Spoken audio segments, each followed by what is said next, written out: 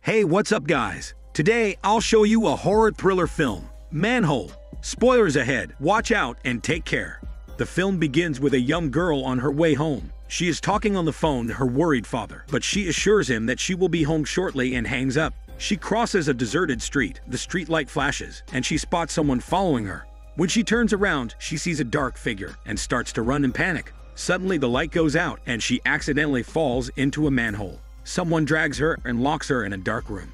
The scene shifts to a deaf girl who calls her sister, Dawn, to ask when she will return home. Dawn says that she will have to work late today and orders her to stay at home with the door locked. Returning to the girl who fell into the manhole, we see that she wakes up and starts looking around. In the process, a group of men preparing to go on their lunch break come across a human head, but they don't stop to investigate, believing that it is simply a dummy. At that moment, the trapped girl finds herself in a kind of underground laboratory, and suddenly a handcuffed boy grabs her feet. Hearing the commotion, the kidnapper slowly wakes up. He is basically a psychopath with a traumatic past. The kidnapper ties her up in a chair while she begs him not to kill her. After that, he cuts her hair and tells that from now on, they must stay together. The scene shifts to the deaf girl, who doesn't stay at home as her sister has ordered, but instead chooses to wait for her at the bus station. Dawn is irritated when she sees her sitting alone and scolds her because it is late at night and dangerous outside. Through a flashback, we realize that the sisters have a special bond since their mother's death.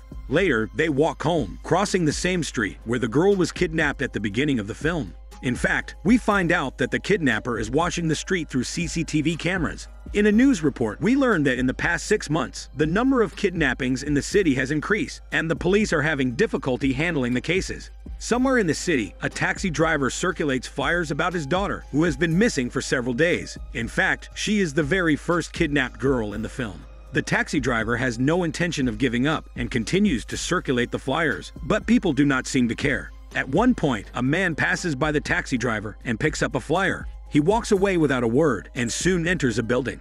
He then attaches it to a wall already plastered with missing person flyers, suggesting that he is indeed the kidnapper himself. Later one evening, Dawn celebrates her birthday at home with her sister, who has written a letter in which she promises to listen to her and respect her all the time.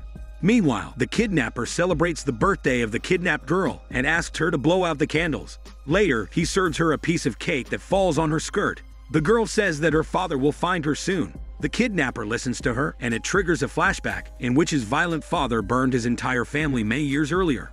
Following the incident, he despised his father and hid in the culverts. As the years went by, he became a psychopath who enjoyed inflicting pain on others. In reality, he kidnapped and killed many people to create a new family for himself, which is why he told the girl that they would stay together forever. The next day, the taxi driver goes to the police station to inquire about his missing daughter, but the police don't seem to take the matter seriously and tell him to be patient while the investigation is ongoing.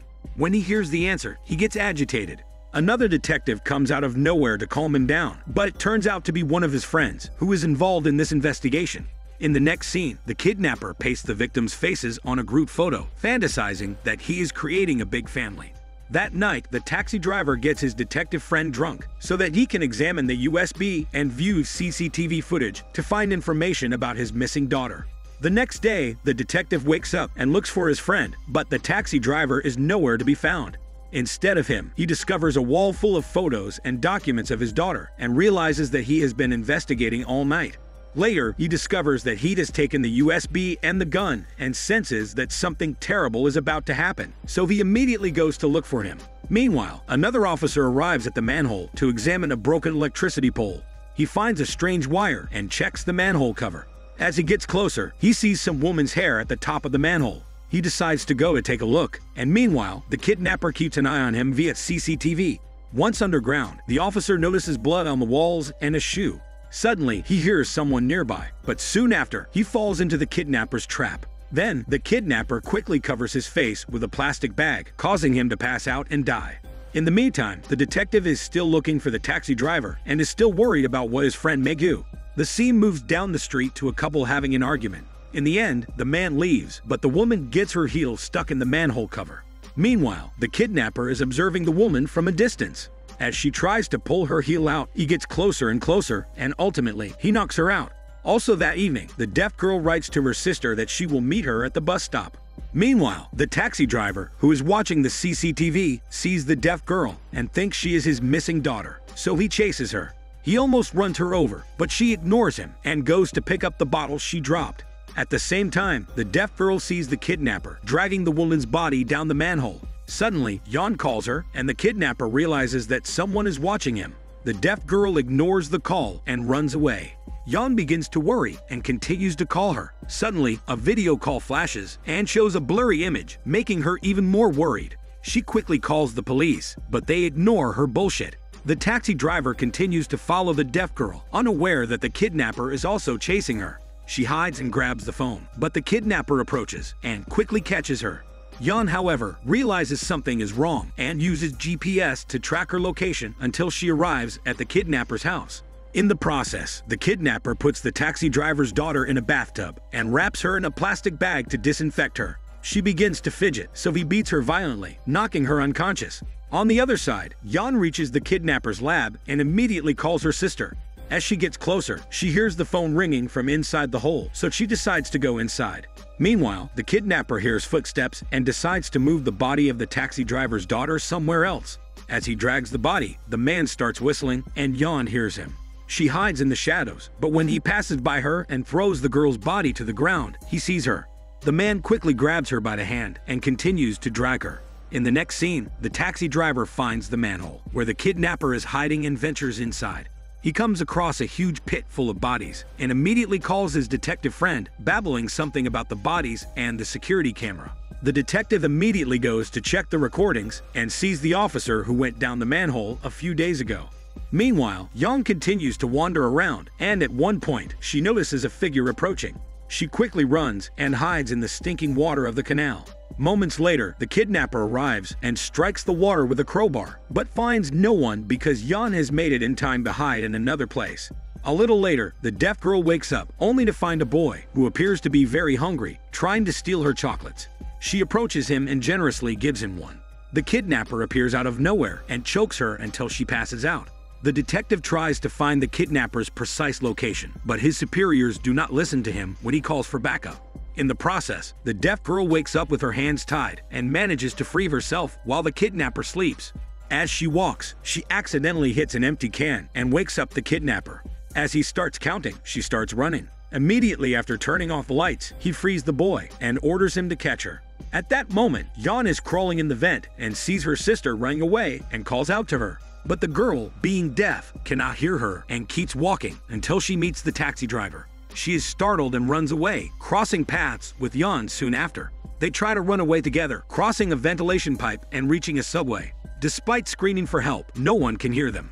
Meanwhile, the police officers check a manhole cover and hear something coming from inside, which turns out to be a woman calling for help. Later, they rescue her, and the detective rushes into the hole. Suddenly, the other police officer is dragged inside by the kidnapper. The woman starts screaming in terror as the kidnapper comes out and approaches the car. He smashes the car window and kills her, after which he throws her body onto a pile of dead bodies. Meanwhile, Jan and her sister escape to another area. But while Jan manages to escape, her sister is caught by the kidnapper. She desperately screams for help, but no one hears her, and the kidnapper takes her sister away. Jan goes outside to ask people for help, but everyone ignores her. Eventually, she takes a crowbar and decides to go out to find her alone. Unfortunately, she is also apprehended shortly afterward. Later, Jan wakes up with her sister in the kidnapper's den. When he checks on them, they pretend to be asleep and then attempt to escape while he's preparing a chemical combination. When he discovers that they have escaped again, he sets out to find them. They hide behind a closet, and when he approaches, they throw it at him. The deaf girl manages to get away, but the kidnapper orders the boy to chase her. In the process, Jan is unable to escape because the man is grabbing her leg. Enraged, he prepares to hit her with a crowbar, but she finds a taser and uses it against him. Jan then flees in search of his sister. At the same time, the boy finds the deaf girl, but instead of stopping her, he helps her escape after she gives him the last chocolate. The boy takes her back to the kidnapper's lab, and through the cameras, the deaf girl notices that the kidnapper is approaching Jan, so she turns on the lights.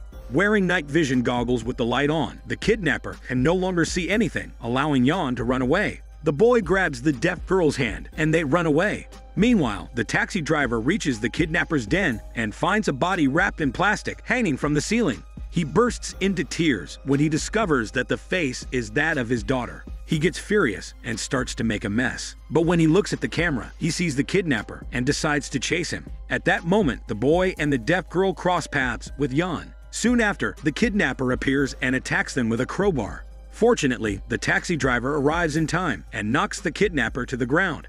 A fight ensues, during which the taxi driver shoots him in the stomach with his gun. But this doesn't stop him, and the two continue to beat each other violently. The taxi driver manages to get the upper hand for a moment, but the kidnapper starts talking about his daughter, distracting him. Then the kidnapper takes the crowbar and hits him hard in the head, stunning him. Nevertheless, the driver manages to grab the gun and shoots it several times, but misses him, only causing a tremendous explosion that throws a manhole cover into the air. Soon after, the detective comes out in fear, calling for help. The kidnapper, still alive, goes to the lab and injects himself with morphine. Jan finds a way out, but her sister wants to save the boy who helped her. He refuses to go with them, so she thanks him, and then they run away. Before they get outside, they must go through the manhole that leads to the kidnapper's lab. As Jan encourages her sister to go up, the kidnapper has already woken up. He grabs a chair and is about to hit Jan, but she dodges it. Broken pieces of the chair fall on top of the deaf girl, knocking her down. In the process, the flammable liquid starts coming out of an overturned container. The deaf girl wakes up and approaches the boy, who holds her still as soon as he sees the kidnapper. He approaches the deaf girl to strike her with the crowbar, but the boy defends her with his own hand. The man then prepares to hit her once again, but Jan steps in and is hit in the back. He is about to kill Jan, but she hastily lights a lighter and the chemical catches fire. The kidnapper, who has already been doused with chemicals, is quickly devoured by the flames. As a result, the fire spreads and Jan, being exhausted and wounded, cannot escape and dies. The taxi driver arrives and takes the keys off the ground to open the lock and save the deaf girl. The next day, the police discover numerous victims, not only in the huge pit, but also on the dining table, set up like a family dining together. The movie ends with the deaf girl on her way to the hospital, when she finds her sister's dropped ring. Meanwhile, the taxi driver arrives and hugs the poor girl, comforting her from a deadly trauma in life. This is Daniel CC Movie Channel. Stay safe and enjoy your day.